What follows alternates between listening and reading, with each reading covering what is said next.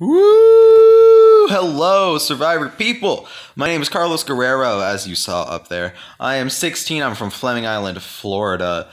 And, a little bit about me and why I think I would be perfect for the show.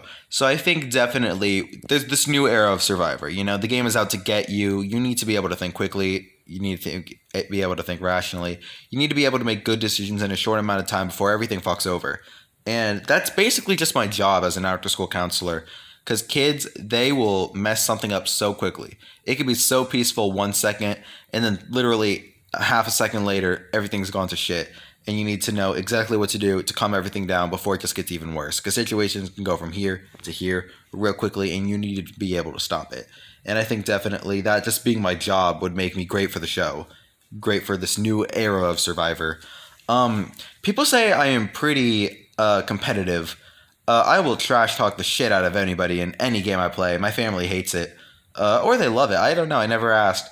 But I've been told that I'm just like very, very, very competitive. Even if I lose, I will shit talk anybody. It's just what happens. Like if I am even on the bottom, I'm just shit talking everybody because I am just that competitive. It's just who I am, and I can't really change that. Another reason why think I would be perfect for Survivor is that I have been known as funny by some people. And, funny people could do really good on Survivor, like they could be like really good at Survivor. Like if you talk to everybody, make sure they like you. Because it's like you can have a good physical game.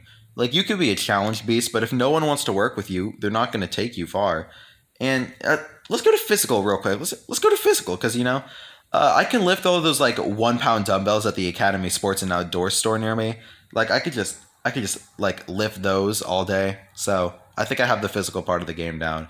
And socially, people just like me. I don't know. I can't help it. So yeah, if you guys want to like hit me back, put me on the show, I would really appreciate it. I have a lot of people like my mom doubting me. So we gotta prove these haters wrong, baby. We gotta show them what's up. Thank you for spending your time here with me watching this. Hopefully you guys consider me, and I look forward to hearing from you guys. Thanks.